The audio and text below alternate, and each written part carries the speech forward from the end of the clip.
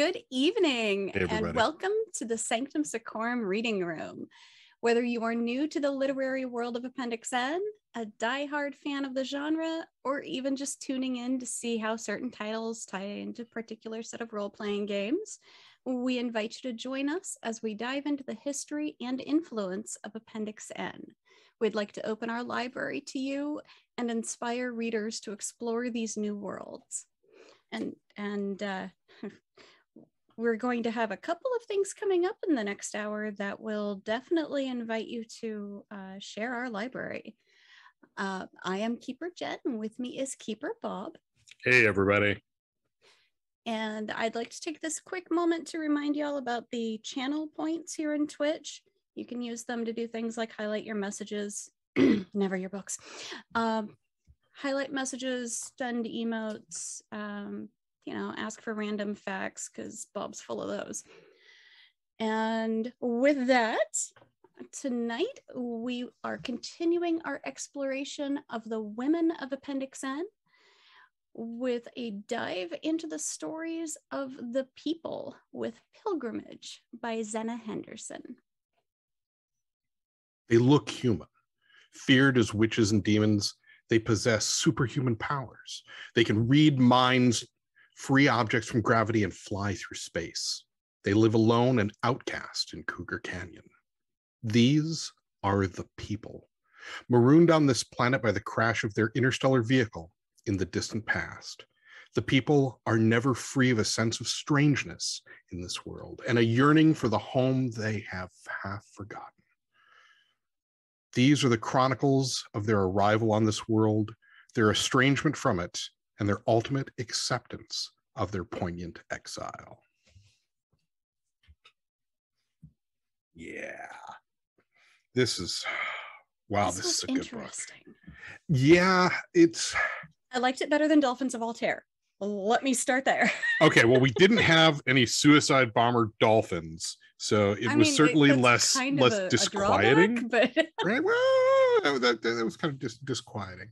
But we also didn't have any mad scientist characters, and overall, it was wholesome. This is definitely a far cry from what most folks these days would call science fiction, right?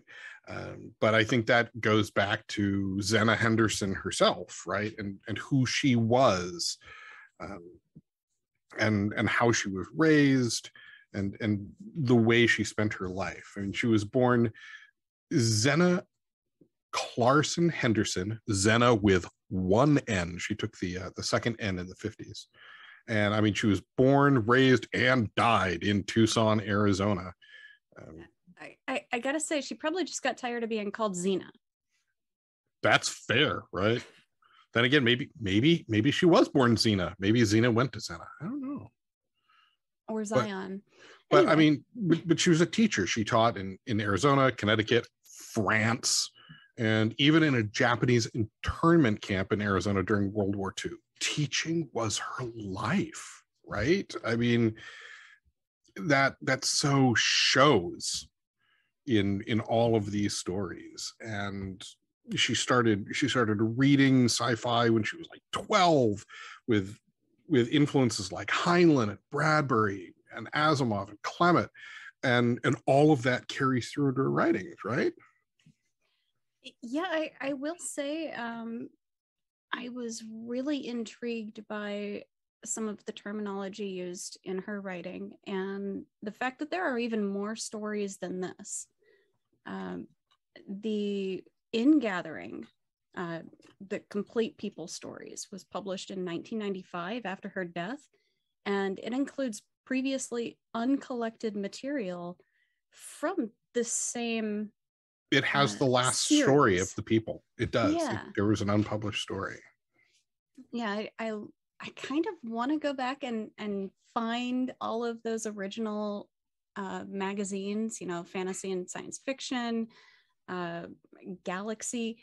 She even has stuff that appears in the Ellery Queen's Mystery magazine. Oh, that's cool. And the follow-up to this particular book was The People No Different Flesh.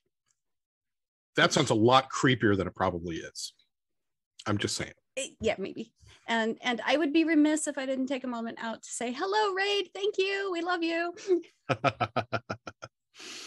Keep the love flowing. Okay, so we've got this weird lady.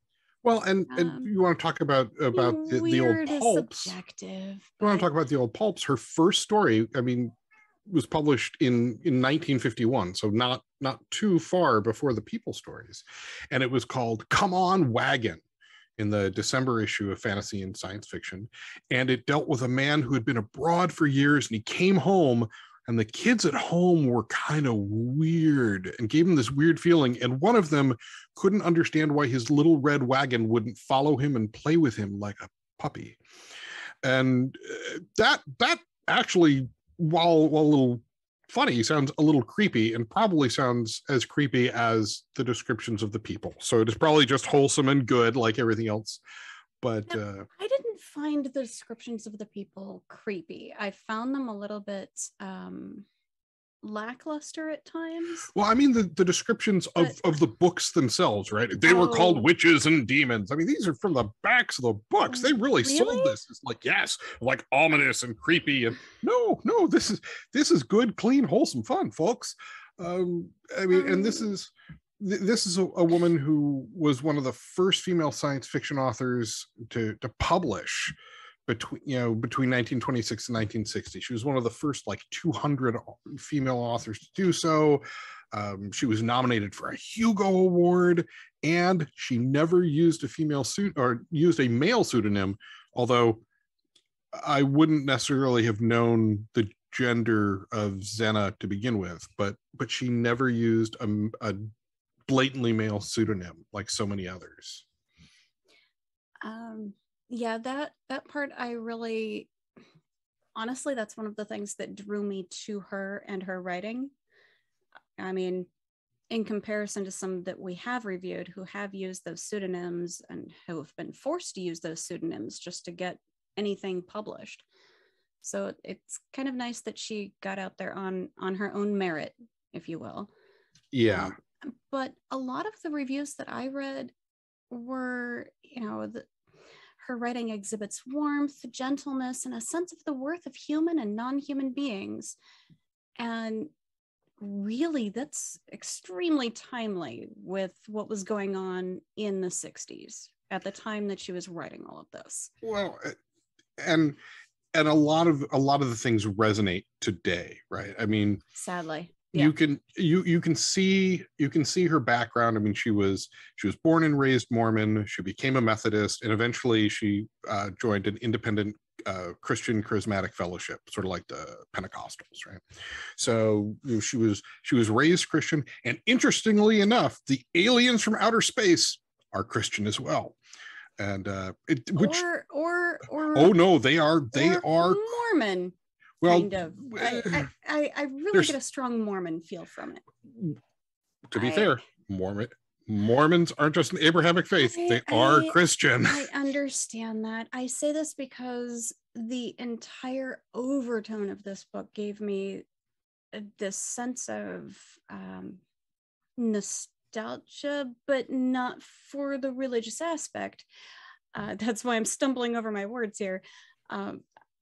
I grew up in what was, for the most part, an undeveloped desert area.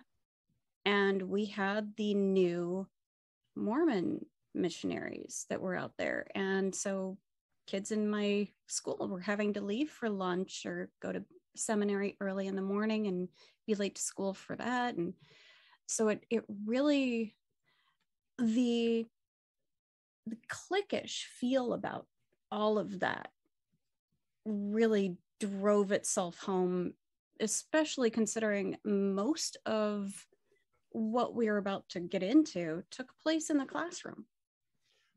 And in a lot of ways, the society of the People, the self-imposed isolation echoes things like the Amish, although I mean they are not Amish, but it echoes that isolation and separatism. that that nearness and yet still apart reminds me of the Mennonite communities in Sarasota, Florida. Yeah, yeah. Where it's different, but of the community, but they're a little further back. But people know who they are, but they are. It almost feels like it was set in the setting of The Rifleman, because everything is so very far away and up a hill and down a hill in the desert canyons, and it shows me that she did actually live in Tucson for all of the references to not just the landscape, but like this road becomes unpaved at a certain point. And I remember that sort of stuff from the early 80s, even outside Las Vegas. So it really helped immerse me, because she wrote what she knew. Yeah, yes, she did. Oh my goodness, did she ever? And of course, beyond her books, there was the adaptation, right? There was. That's one of the first things people go to, actually, is the movie version of The People, which was made for TV in 1972 and starred William Shatner. The people have powers. Capital P for powers, too. Yes, that's how you know it's got religious overtones, right? P for powers. Yeah, or weren't they like way? What was it? They called them something else. So they were the ways and something else. Oh, there was. But they had a praise term. The power as well. But didn't you say the movie was also available on Prime? It is. Capital It P's? It is indeed. The People is available on Prime Video. So if you have Amazon Prime, you can watch it for free. It's a 1972 TV movie with William Shatner that I haven't watched. So I don't know how good it is, because so he's not speaking for it, right? Yes, I'm not endorsing the movie, but I am saying that it is out there, and I probably will watch it tonight after the podcast version of the show goes out, because it's got William Shatner. It can't be great, but it doesn't have to be bad. Right? I mean, you could watch it tomorrow when I'm busy. What fun is that? If it's good, we enjoy it. If it's bad, we suffer together. Can we find Tales of the Dark Side from 1988 instead? Because her short story Hush became an episode. Oh. Mm-hmm. See, I know how to research too. Well, I know you know how to research too. I just didn't know that one of her stories had been an episode of Tales from the Dark Side. See, so she could write creepy-ish, apparently. Who knows? Or it was adapted to be so. I'd be really curious to see, especially with the two short story collections that were specifically just her works, The Anything Box and Holding Wonder. And that's in addition to numerous anthologies that I'm not going to list by title here. You can Google her or look her up on Amazon. Now, Sky 2 has mentioned that the movie might make a great double bill with the Silver John movie, which is the Ballad of Hillbilly John. And I'll tell you, the music for one is going to be awesome. Yeah, that movie is worth finding just for the opening soundtrack. Beyond Good that, luck on both counts. Not so much, but the first part, that first like 2 minutes with Hoyt Axton, good stuff. So just play that and then Into the People, maybe. Save yourself some time. Well, or if you're gonna sit through the People anyway, I can't vouch for how good one is over the other, so I can't throw anyone under the bus that way. But I should also ask our Twitch viewers currently, have you read any of the short stories involved here? Because we're about to ask you some questions about it. Well, we certainly, there's certainly questions that can be raised. Okay, I'm about to ask some questions because I've mentioned how reading this book has made me feel. Did anybody else read some of this or get any strong feeling from it? I was wondering if it came across as wholesome to you guys, to you folks, or were there moments of hope and positivity that came through, or did it just make you absolutely cringe because of all of the overtones? I am honestly, earnestly curious about this. Yeah, most most of it struck me so nicely, but I really hated the wraparound text that was written for this book. Right, Oh, the intro, all the Leah story which was that the goes. intro and the little bridges Yeah, between. it's the bridge text that puts it all together. I think this would have been better as just a collection of short stories. I didn't think it needed anything else to sort of explain it. And I mean, part of the Leah story is dark, right? I mean, without hope, getting ready to kill herself and leap off a bridge, only to find out that if she leaps off the bridge, she's probably just going to break an ankle and won't die. But I mean, just Yeah. that hopelessness, and it really, I pushed my way through Leah 1, and when I got to the actual stories of the people, that's where it got interesting for me. That weird darkness just was sort of out, it seemed out of place with the rest of the stories. I mean, I guess it was the sort of thing that maybe Leah needed to hear to try and turn her around, but It's wow, what she was made it. determined to die. It's honestly, the bridge story is what made it more and more cultish for me. Because, oh, wait, you have to come to the next gathering, capital G. And you have to listen to this person's testimony, essentially. It's like they had all of these people lined up to give sermons, for lack of a better word, on their experiences and how much being part of this group or people has changed their lives. Well, and the conceit was that they were recording these memories. They were kind of archiving them. Was the conceit. But King Ghidorah's right. In asking, was this wraparound story ever resolved? No, not really. She just sort of listened to the last story, and maybe she lived. I don't think she appears in the next collection. I could be wrong, but oof, it's just. And yeah, I will say the opening story wasn't thrilling, but I was absolutely just, it was maddening to see Karen's dialogue written the way it was. She was so spastic, kept cutting herself off everywhere. I mean, there were M dashes all over the page. From an editorial point of view, come on. That doesn't make me enticed to continue reading the book.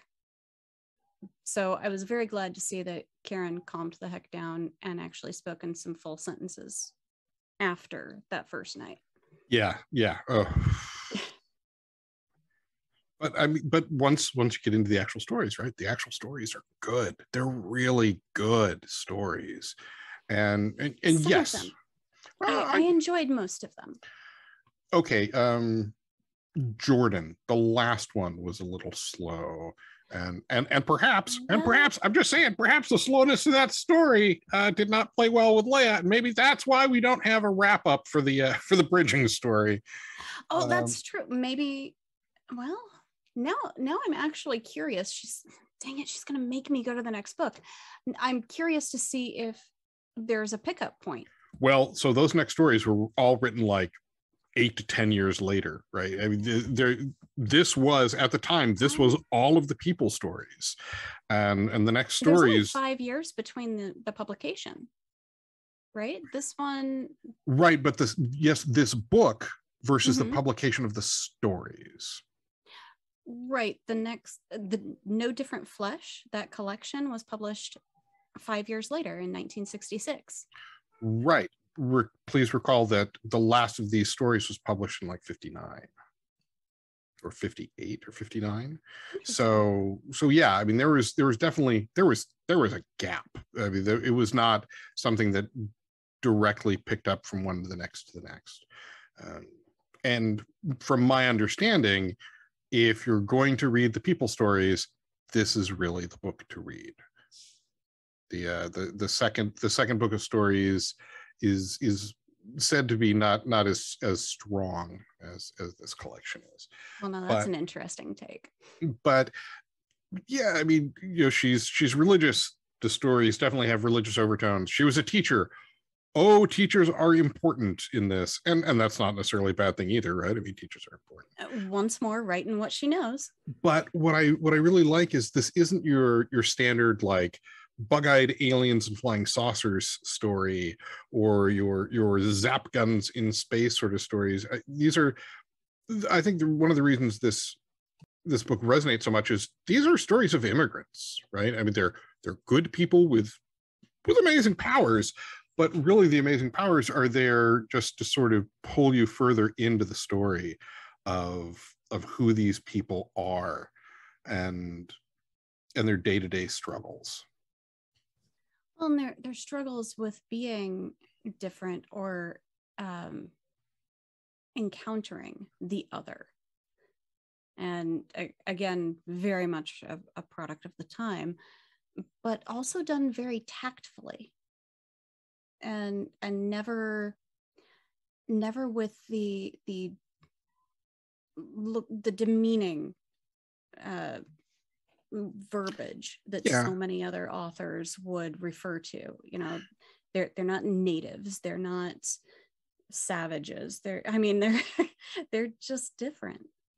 Well, and the thing is, the differences they have not only make them fascinating, but it makes for engrossing reading.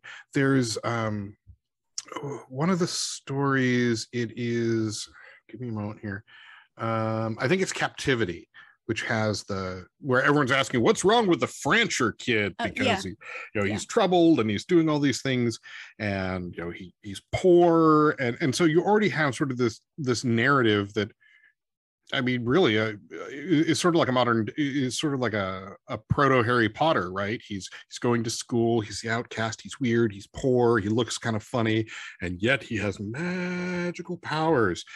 And what I like is he uses his powers like a real kid his age, in his mental state of being pissed off at everybody, would do. Well, I'm just going to pull all the musical instruments out of the school and make them dance around and run away because I can. Because I can create the music with them and use this power that my mother gave me. Well, and that was what really gripped me, was his description of, I hear music. I hear music, but I can't make that sound. And so he's saving he's saving up all his money to buy a musical instrument so he can at least try. And then the foster mother takes the money and spends it on a suit so he can look nice. And there's that extra rebellion.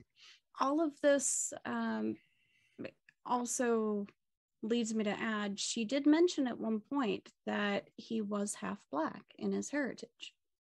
Never mentioned which side was which, but his mother was a palm reader or fortune teller at the, did they call her a seer? But she worked at the circus. She worked at the carnival. Yeah. Because he was, which made him even weirder. Yeah, because if you want to all these like Jethros, and if you want to have a low social standing, Carney in the 50s is pretty much it, right? And you could have skipped the skin tone. And then as he's introduced to someone who understands and has power and reveals to him the sound of the music in his head, and tells him, you will be able to do this, you will be able to craft this music. I mean, that one story, that single story takes him essentially through most of the hero's journey, right? I mean, he didn't have a mentor who had to die, but his parents were already gone, so he'd already sort of been on that road. And it's very condensed, it's very nice and neat, and it's not told from his point of view, so you're observing him as he does this. And he's not a happy kid, and it shows, but he has those moments. And it was just engrossing. I think my favorite of the stories was Pottage, where the teacher Melody comes into this town of really just socially stunted and quiet people. They're afraid to walk normally, they have to always shuffle the dirt and the leaves under their feet because they're afraid they might lose touch with the ground. And one of the first powers that we learn of is lifting, where the kids levitate themselves or objects. And in order to keep the children from lifting, they are taught at a very early age they must always scuff the ground like their parents. And it had been going on for what, 2 or 3 generations there? Yeah, it was sort of like the people version of Footloose, right? Oh my gosh. It really was. I mean, you're in this community where they but... couldn't sing, they couldn't dance, they had to walk shuffling their feet. It was so just, they couldn't have fun down. They weren't allowed to have fun because that might lead to them losing control of their powers. They had to be completely tightly laced, and it really harkens to, you don't let other people find out that you are different or that you are other or that you have these powers, because that's how you die. Well, and so instead you must try to conform to that wainscot society. Well, and here's the thing. I think especially that story specifically might have drawn some inspiration from her time teaching in the Japanese internment camp, because there's a reason these people fear being seen as other. They are afraid of what will happen if people find out they are different. They are terrified. Yeah. And while the kids aren't, the parents are driving this into them. And Zenna Henderson had seen what happens. Yeah. You know, she had seen that firsthand. And so this whole thing comes along, and just as a gamer, putting together like a weird little community like this, sort of a little town, maybe a little village near a town, where the people are there, but they're always just sort of funny. And the way the outsiderness of them, it kind of put me to mind of, the people of Innsmouth. The people of Innsmouth, they're there, but they're different. And there were so many other threads that ran through that story that it had a great impact. Yes, thank you, Ons3. You're right. Outsiderishness. That's it. I can pronounce words. I swear to God. Words are hard. It's all good. But yeah, that was another great story. Or Ararat, where the teacher, Miss Carmody, is keeping her powers hidden because everywhere she goes, she gets fired because someone walks in while she is levitated up to get a book. And so or to hang a painting or something. Yeah, and so they freak out, and rather than tell everybody else she can fly, which obviously people can't do that, so you can't say that, she would be fired. And so she goes through this entire story expecting, I'm gonna get fired. Okay, so just tell me I'm fired, right? And it's, no, you're one of us. And so this earlier story shows you what happens when you reveal yourself to the right people, and then we roll into this story about the fear of revealing yourself to the wrong people. And it makes me wonder, right? She was married Zenna Henderson was married in 43 and divorced in 51, and I kind of wonder what went on there, right? What sort of things were going on there that also might have fed into her storytelling. Because she definitely wrote from life, other than the fact that she probably could not fly or things of that nature. I mean, never assume, right? Wilderness was another fun one, because that allowed the female reader to identify more with this woman who doesn't have power. She's not one of the people. Well, she has powers. She's not one of the people. She's developing this sense. She almost comes across as schizophrenic at first, because there's all these different voices described. One of my voices say this. Some of my voices are crying in jubilation for this. Some of my voices are terrified to let anybody know this.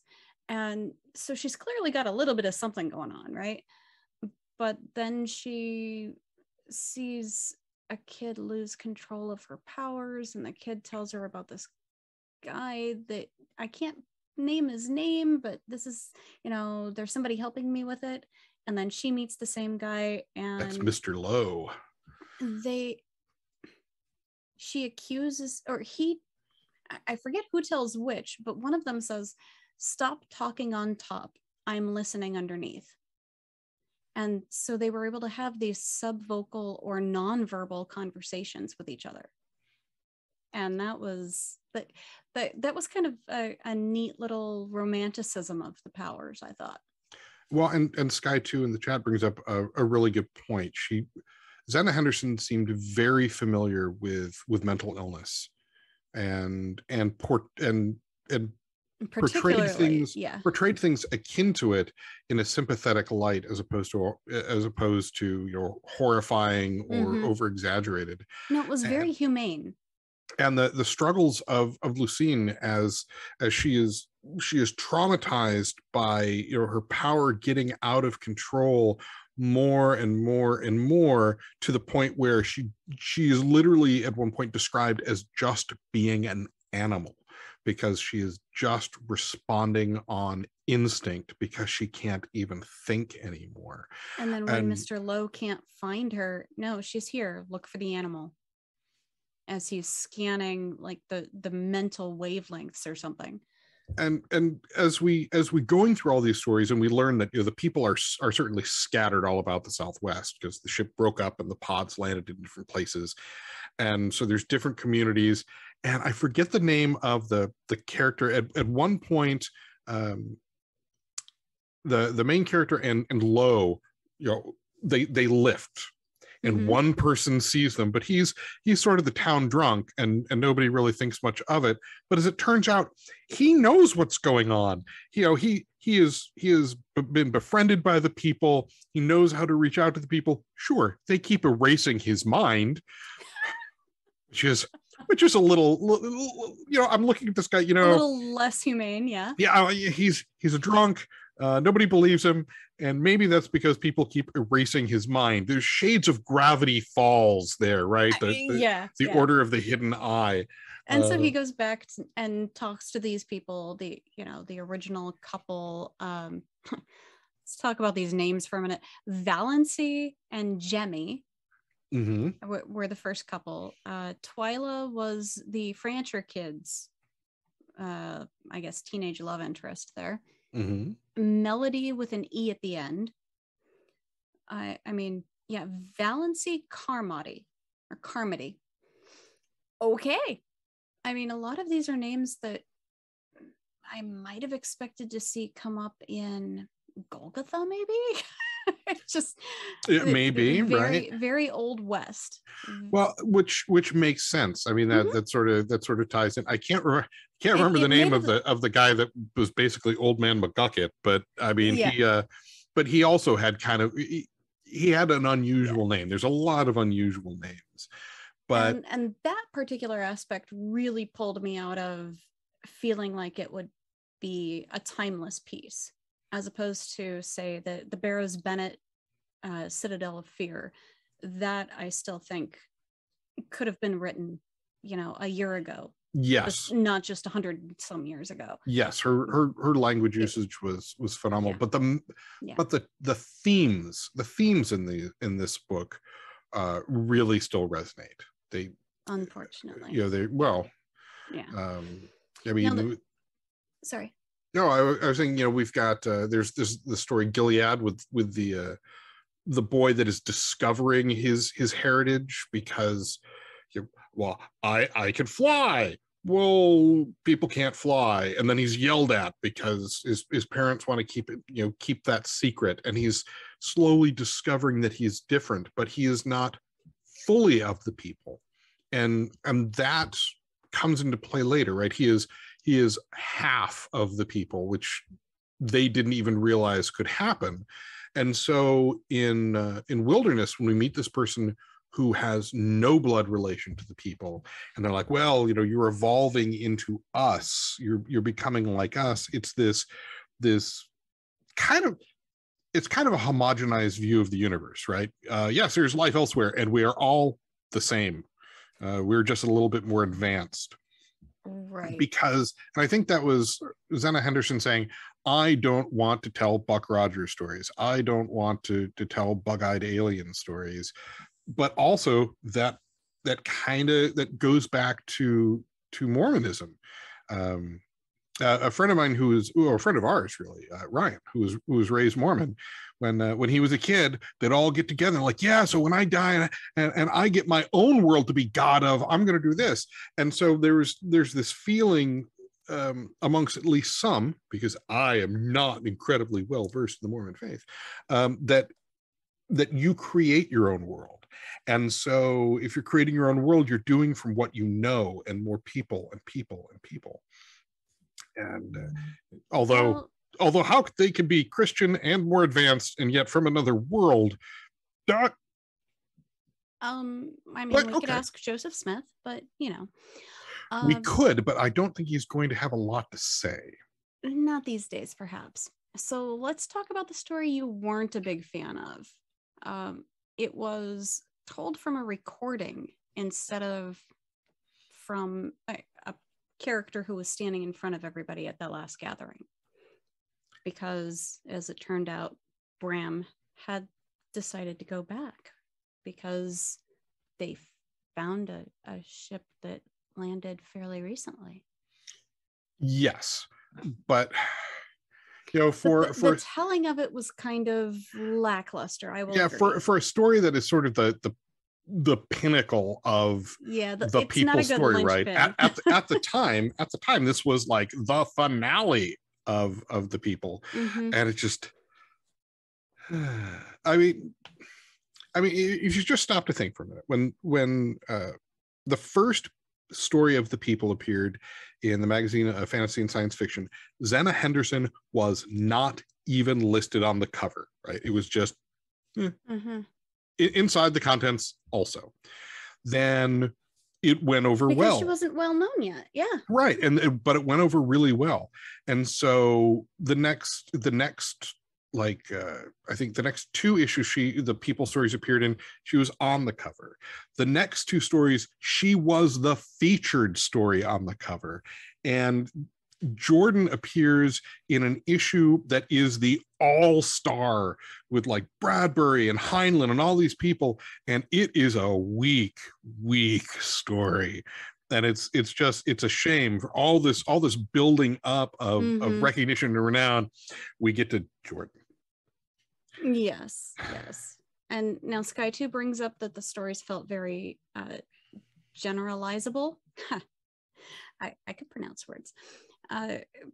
Because they appeal to almost everyone on any margin. Most immigrants, certainly. Religious communities, the cognitively different, or any of a whole bunch of subcultures, if you will. Well, and harkening back to Mormonism, if you look at some of the early days of Mormonism, you look at why the Mormons ended up in Utah. If you look at the fact that until I think the 1970s, it was technically legal to kill Mormons in Illinois because the law was not off the book when they had forced the Mormons out. They said, get out or we will kill you. So, jeez. Yes. Oh, yeah. Early Mormonism and massacres went hand in hand. And so there is kind of that marginalization in early Mormonism as well. So I mean, she was really raised in something that she took and she learned from with her additional experiences, and really wrote something that I think can speak to anybody who feels on the outside.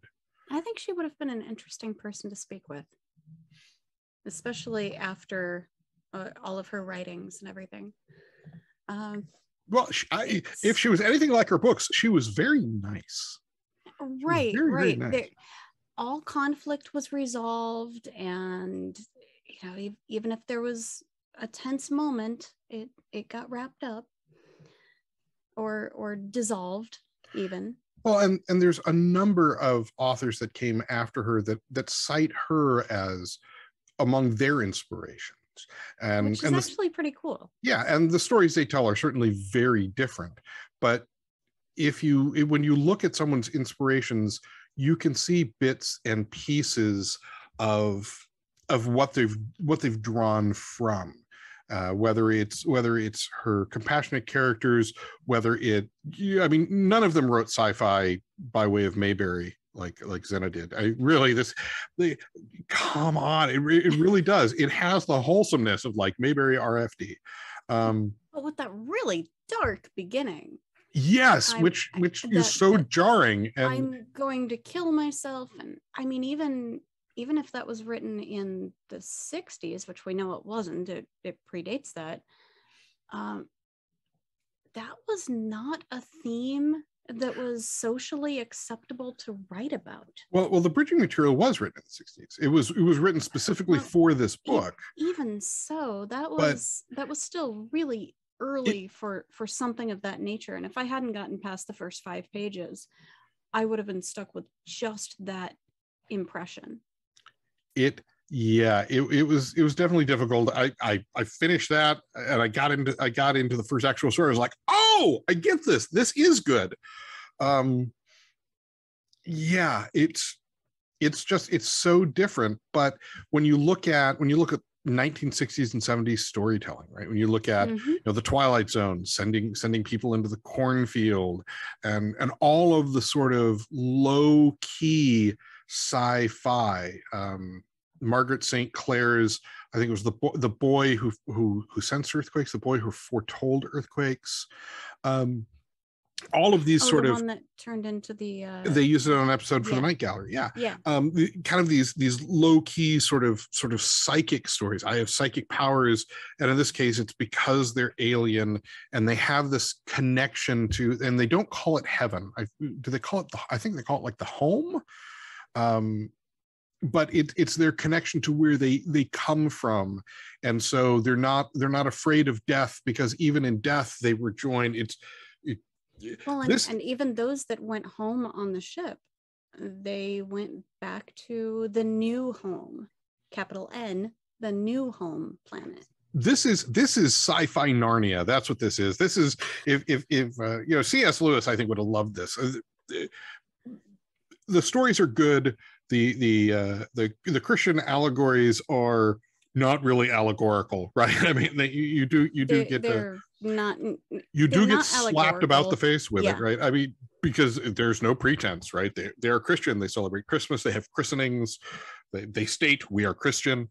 But your statement about everything being very poignant and timely and pertinent or relevant, I think is how you put it, really hit me in one of the paragraphs right before that last story, because that character Leah, that we don't really care for, she had this little inner monologue, darkness will come again.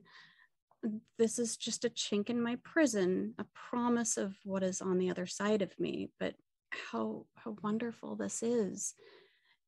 These are people who will listen when I cry. They will help me find my answers. They will sustain me in the long, long way that I must grope back to find myself again. I might be getting a little teary. She's definitely a sympathetic character. It's just that she's so determined to die that it's frustrating. Well, no, certainly it's realistic from the bleakness. She is, but then she's like, but then what she do? She runs off to kill herself again. I mean, it's very realistic in that telling. It is very realistic when someone gets to that point. But overall, that passage was when she was found and brought back, and right, I finally realized. And I think that would have gone over a little bit more flatly had I read it prior to 2020. Fair. I mean, it's very realistic. It's just, I think the character is a little more realistic and dark than I would expect to read in a story that is otherwise so homogenizedly nice, right? Everyone is so friendly and so kind, and yes, I mean, you want contrast, right? You want that Francher kid gave us contrast, but the darkness from the contrast from these happy people who are just oh, they're almost angelic to, I'm going to kill myself. I'm going to try again. I'm just going to keep doing this. Well, Go there's away. this troubled child who wants to kill herself, and so they feel they must save her, and by doing so, they have to bring her into the hashtag not a cult. And the yeah, that's right, hashtag not a cult. Which is very DCC of you, because we are not. Don't mind if I do. But yeah, so, this was a good book. This is certainly not what I expected when I sat down to read it. That's perfectly fair. Same here. It's certainly not what I expected to be talking about on in the reading room for Sanctum Secorum.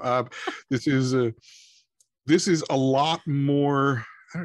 It feels a lot more mundane, and not necessarily in a bad way, right? But it's not as gonzo and out there as Margaret St. Clair. This feels like something I could have read in high school, along with like To Kill a Mockingbird, A Separate Peace, and The Plague, right? I mean, this certainly feels like that style of literature that is written, that is timeless and reaches out in a whole lot of ways, but certainly not a whole lot of action and adventure in it. We certainly didn't have gods fighting amongst themselves with idols bringing monsters to life. Right. Which I'll admit I really miss. But yeah, I mean, this is it's a good book. It's a great book that I recommend people read, but despite the fact that they're aliens and it's technically science fiction, don't go into it expecting to read science fiction, because it's, I mean, y'all have seen the covers, right? They're not incredibly out there and sci-fi. Well, there is a spaceship in the back by the farmhouse, right? Kind there. of. See, there is a spaceship, but which is and also it's nothing like what it should look like, and artists do artists feel. Preaching choir, I get it. Yeah. But now I'm curious, those of you in the chat that have read it, do any of you have a favorite story from this? You know, are you like me and like Leia? Nah. You know, I mean, is there a story that really sticks out to you? Did you like Jordan? Well, I didn't. Did you really dislike, you know, Ararat or Gilead? I am kind of curious, those of you that have read the stories, because I know several people had and really enjoyed them. I'm curious as to if any of them have any favorite stories. So while we're waiting on that, Jen, what was your favorite and least favorite? And we'll leave Leah out. We'll leave the bridging material out. We'll stick to the original stuff.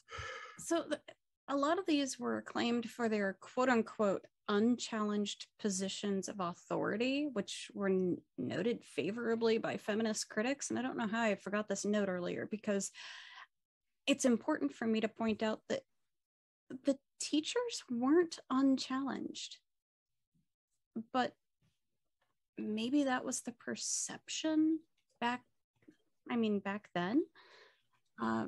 Practically every single story takes place in a classroom.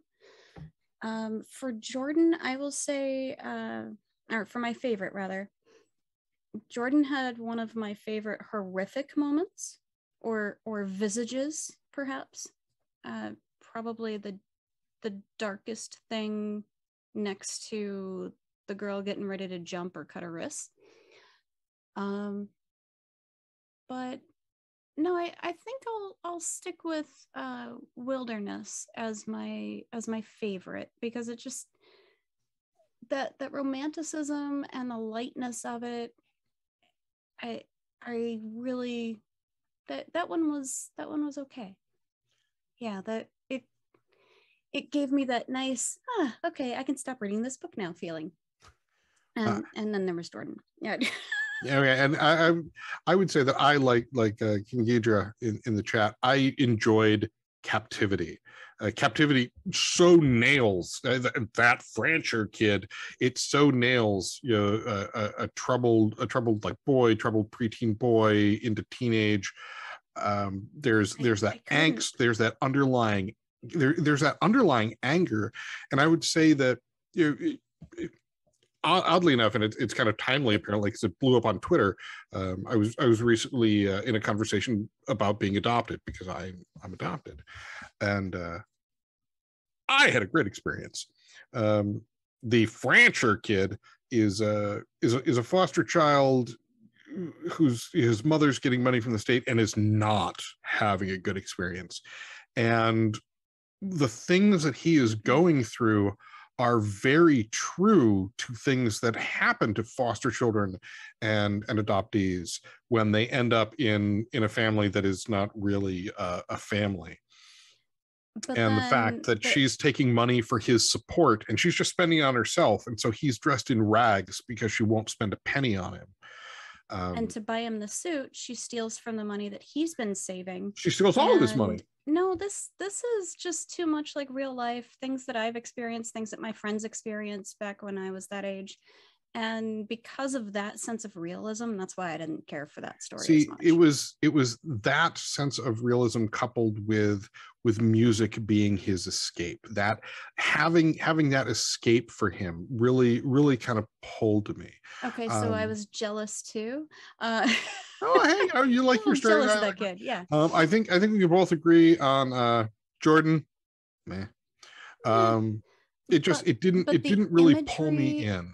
Of the elder that communicated with Bram solely by telepathy because an accident had rendered her armless, legless, mute, and blind and deaf. There's a Metallica song in there somewhere, right? But I mean, I found that story was just a slog for me. It was like slogging back through the first bridge piece, like it was okay. Reading that story was a chore. It was well written, but it was a chore. So yes. Well, should we give the audience tonight a chance to answer one last question? Well, let's go ahead and ask them questions. We happen to have at least one extra copy of this particular book. Who wants it? We'll give you guys a couple of minutes to chime in there. We'll send you a book. And, since the prize closet of mystery is rapidly becoming the guest bedroom of mystery, why don't we'll give out two DAW collector starter kits. We'll give one out to the podcast listeners, and we'll give one out to the folks in the Twitch stream. And that sounds like a fine plan. So in order to do that for the Twitch stream, you guys can click on the little round button below your chat where it shows your channel points, and click on highlight my message or something along those lines. Highlight my message would work best. Yeah, that'll stick out. And just to let you know, so while the podcast listener book selection will be different for our viewers, let's see, we have The World of Enders by Lloyd Biggle Jr., which is DAW 15. E.E. Van Voigt's The Man with 1,000 Names, which is number 114. Marion Zimmer Bradley's The Forbidden Tower, which is one of the Darkover stories. That's number 256. We have Neil Barrett Jr.'s Aldair Across the Misty Sea, which is number 379. A. Bertram Chandler's The Anarch Lords, which is number 449. And Hugo Award novelist C.J. Sherry's The Dreamstone, which is number 521. So if you've ever thought, like myself, God, I want a bunch of those DAW yellow spines, this will really give you a good start, right? The 0 to 99, the 100, the 200, 300, 400, 500.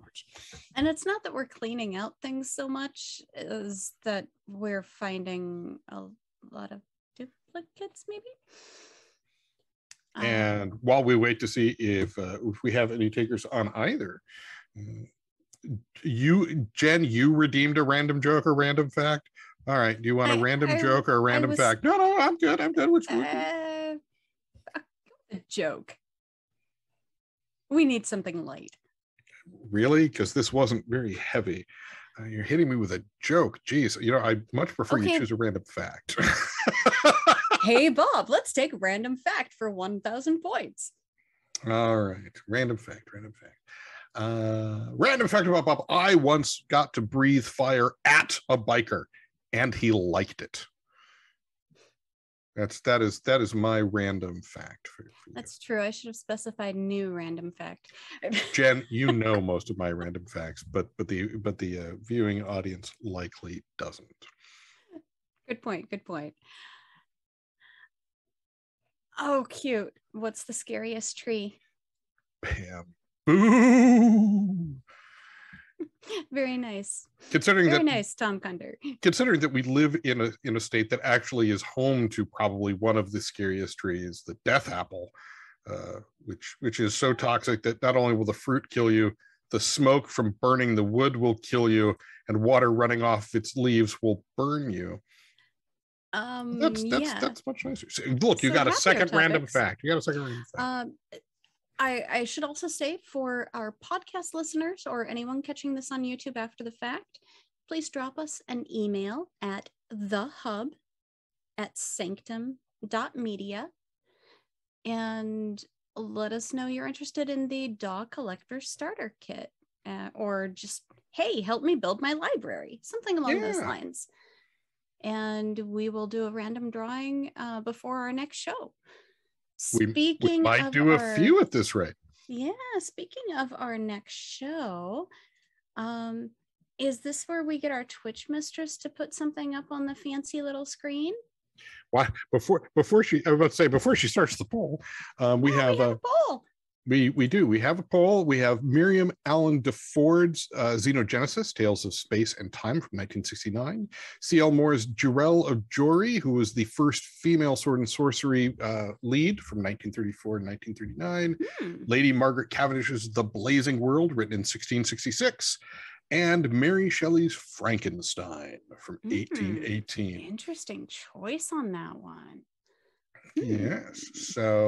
So get your votes in before, I don't know how long the poll lasts. Don't forget you can weight your votes with channel points as well. You can indeed. Right now we are tied between C.L. Moore and Lady Margaret Cavendish. There we go. Gosh. This is exciting. It's 3-3 and 1 for Mary Shelley. Can Mary Shelley come up from behind? Lady Margaret Cavendish pulling ahead with 5. Whoa! As we're coming up on the end, it is Lady Margaret Cavendish's The Blazing World, which is a science fiction story told in prose. So this will be an interesting read. Get it over with, right? 16. Oh wait, that's what Sky 2 said about Jurel of Jory. Oh well. Yeah, that'll be fun. I wonder who weighted that one. Surprise alert, it wasn't me. Okay, so we'll be doing the 17th century first sci-fi novel, or first fantasy novel rather. First fantasy novel, at least by a woman. The first fantasy story goes back to like ancient Rome. It's weird in that way. Okay, I will grant you that. Our next show, if we are sticking to the same metric of the third Tuesday of the month, will be July 19th at 9 p.m. So y'all got about a month. And it looks like all of our drawings are going to carry over to the podcast. Am I wrong on that? I do not think I am. So yeah, I think people are listening, or possibly watching. As we've learned, if you're watching Twitch live using like a television device, you can't chat at the same time on that. So just because it shows our viewers, it doesn't mean they're all in the chat at the same time, unfortunately.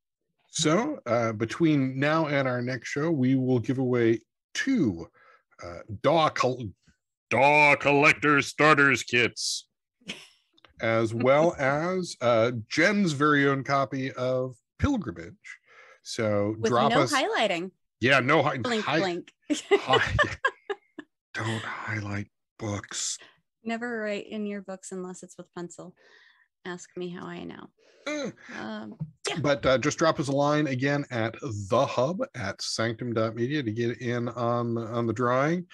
Sky 2, I know you're trying way too hard to go digital, see? So let me send you some books. And then when you're done, you can give them away. Free books. Free book. Favorite 4-letter words stringed together. Strung together. Okay, now it's getting late. I was just looking at the book and I realized I can tell you exactly which used bookstore I found it at here in Florida. So I'll put a little sheet of provenance in there too for you. So and our very own behind the scenes webmaster saying, she paid $300 for a book she's going to write in it. Yeah, but the key is if it's a college textbook and you're going to return it, sell it back, highlight all the weird stuff as opposed to the intentional stuff. Make the person that paid for that book really pay for buying that book, right? Make them work for it. Yeah.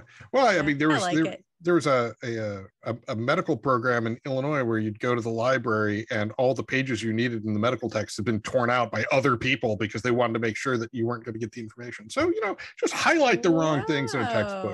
That sounds like a legal school or something.